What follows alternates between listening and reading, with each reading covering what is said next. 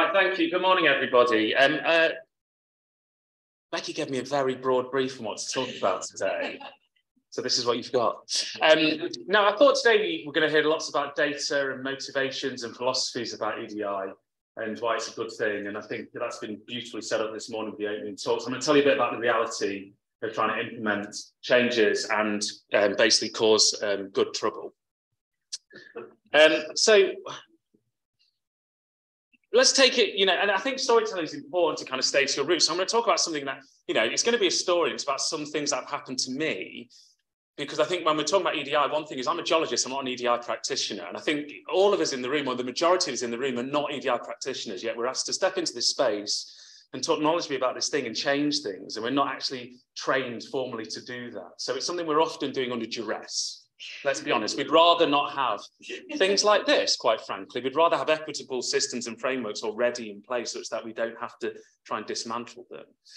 So I'm going to talk about geology. What do geologists do? They walk around in the field with hammers, they hit rocks, and that's basically what we do, right? And that's very much the kind of stereotypical view of what geoscientists do. It's very wedded to this idea of working in the field. And when we think about risks in the field, when we think about geological risks, we think about the terrain, right? So this is near where I live in the Peak District. We think about hills, valleys, water bodies. We think about things that can harm us and our students when we go out in the field, because we learn a lot of our geological skills in the field. But what often we don't think so much about are other kind of risks that are in the field, okay, and other barriers to participation. So thinking about intersectionality. There are other risks to other colleagues and students which are not so apparent, such as gender and sexual identity and the way in which that is viewed in different nations in the world and how that can pose a barrier to participation for people. We often don't think about those as readily as we do about rivers or students falling down slopes and things, but they are as apparent. So I'm going to tell you a story about that. A few years ago in Imperial College, 2020, you can see there, they put out this statement in a press release saying that they were cancelling this field trip to Oman, the MSc programme, to be more inclusive. And it was consistent with their Stonewall chartership, and it was compatible with their commitment to EDI. I'm going to tell you a little bit about what happened in the months leading up to that press release. So at the end of the year before, end of December, it became, we had our Stonewall Diversity Champion Charter membership renewed. And it triggered in my mind that we were kind of planning to go to Oman, which is one of the countries in which certain groups are criminalised and there's a risk of imprisonment.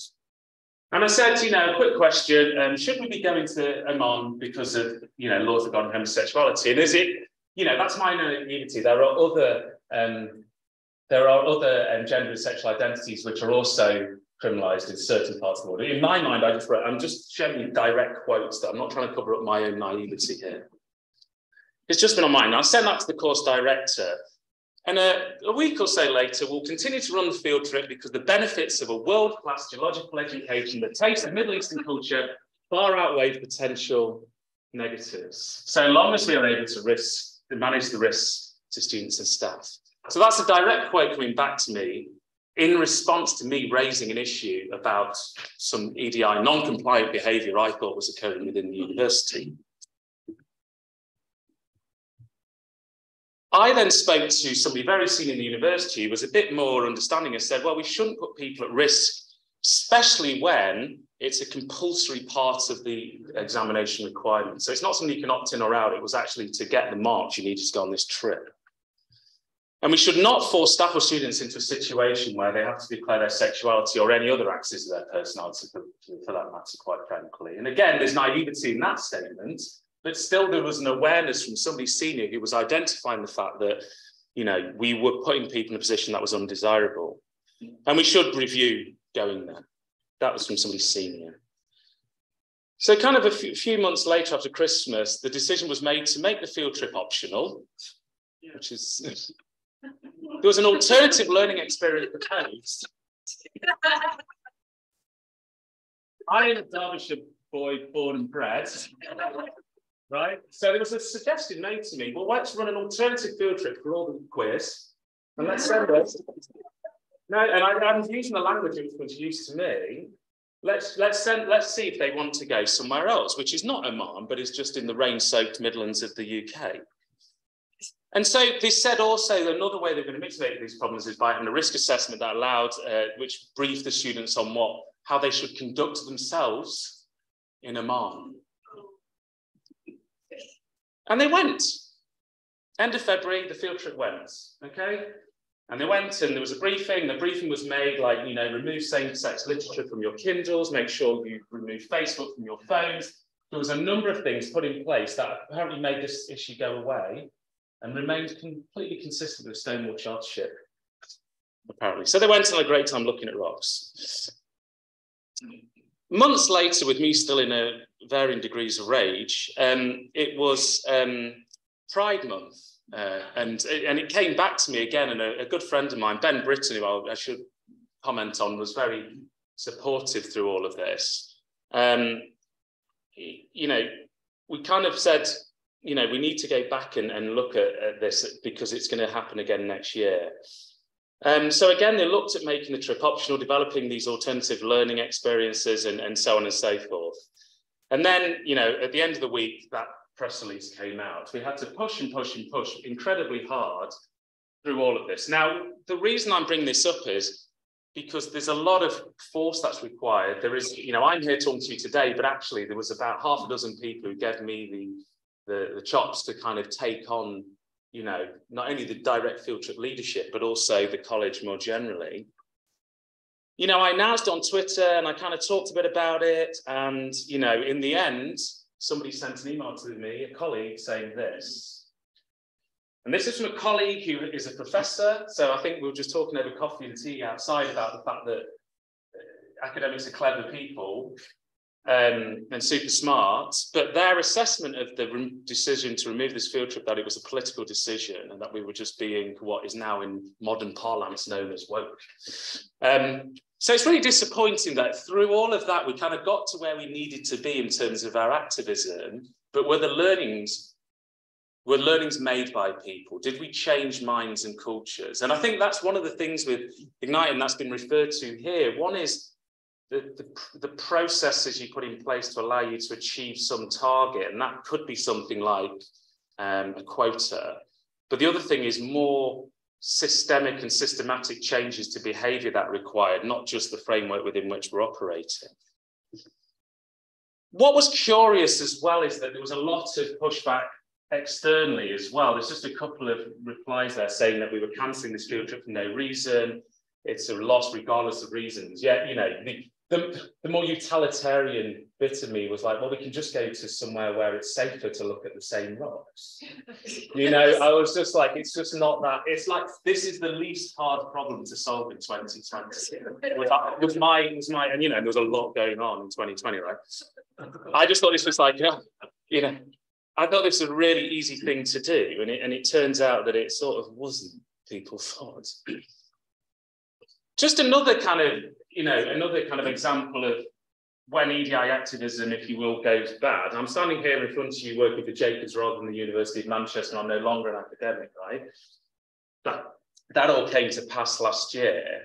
And that's, you know, again, when we have these issues that occur where, in this particular case, I've tried deliberately here not to talk directly about, you know, being a black geoscientist, but I'm, you know, so I talked about a group of peoples who, you know, I'm the cis-het man, right? But here I just want to reflect on myself a bit here, where when, you know, raising issues to do with racial discrimination, racially inappropriate or insensitive language, you raise it, there's a number of processes that have been put in place to tackle this. And I think your chancellor, who was here earlier on, himself said this, right? He said, often we have reporting frameworks and we have ways of doing things, but they're poorly implemented, if at all, right? So I thought that was one of the most self-aware things I've ever heard the Chancellor say, you know, that reflection. The reason I raise this is because in the investigation into my complaint, I'm going to show you a number of quotes which were made about me and that incident by people in the cold light of day, months after the incident itself, but during the investigation. So my comments about racism were unhelpful and resulted in people feeling unhappy. And this came out of the BBC News article about the proportion of black professors. It was the BBC article that was written by Pallab Ghosh. So my appearance in that BBC article, where I didn't name the University of Manchester, by the way, or Imperial, they were unhelpful. There was already an acceptance that there is a potential for racism in Manchester. Now, bearing in mind they'd had a 92-page manifesto that had been published by the University of Manchester in the wake of the murder of George Floyd around tackling systemic racism in the institution. So there, it wasn't that there was a potential racism. The university rightly and admirably held their hands up and said, what do we do about this? Labelling the university as institutionally racist, which didn't happen, was detrimental to attracting staff and students from diverse backgrounds. So, I laugh a bit and you're laughing, but what's kind of troubling statements like that is that the bad actors are the ones who are raising the issues. And I think for the people who are engaging in these networks, one thing about EDI activism, you bring some money in, but it's not going to make you popular with certain groups of people. And I think preparing your spirit for that is important. And stating that the institution was racist would attract much media attention, and so it did. So what's next? Let's end positively. There are a number of networks in Jacobs where we're trying to bring people together. Harambe is one of those, and there's a number of different academic and non-academic groups, which again are kind of trading on this deficit model, right? A lot of these groups are all advocating and upskilling those people in those underrepresented groups, powering them up. And that's not what we really need. I'm incredibly hostile to that approach. I'll be brutally honest with you. I think we need to do much more to agitate and remove the barriers and actually to dismantle frameworks. It's harder personally and in terms of your kind of emotional state, but if those of you who are willing to do that, I really deeply encourage you to do so. We need corporate change. PwC recently, are we willing to really take a hard look at ourselves? And I'm glad to see, I think, Tanvir and yourself looking at publication metrics. Anna Cora was going to look at that. And I think one thing when we're trying to dismantle these frameworks, senior people are chipping away at their own pedestals. Right? Yeah. It's a morally very hard thing to do, because what you're doing is saying, I got here, but I didn't get here on this meritocratic joyride that I thought it was. And, and PwC here are saying, well, actually, by having this barrier in place, we're actually missing talented people. So there's a business driver in their case, as well as hopefully a moral imperative.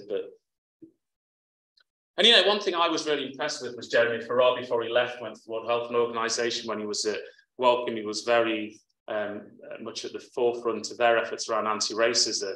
And, they put in place a bunch of stuff in 2020 and they basically failed. And Jeremy held his hands up and said this, as written here, it was very clear that they'd not done enough. They'd not done enough to get to where they needed to be. And again, I think that's one thing we all need to do, is have that degree of introspection, both individually, but also as institutions, and say, what have we done to uphold these systems and discriminate against certain groups of people? And it's really not very nice, is it, to do it? But I think it's the only way we're really going to get to where we need to be, is to have that self-awareness at institutional level and as individuals. So thank you very much, and I look forward to the panel.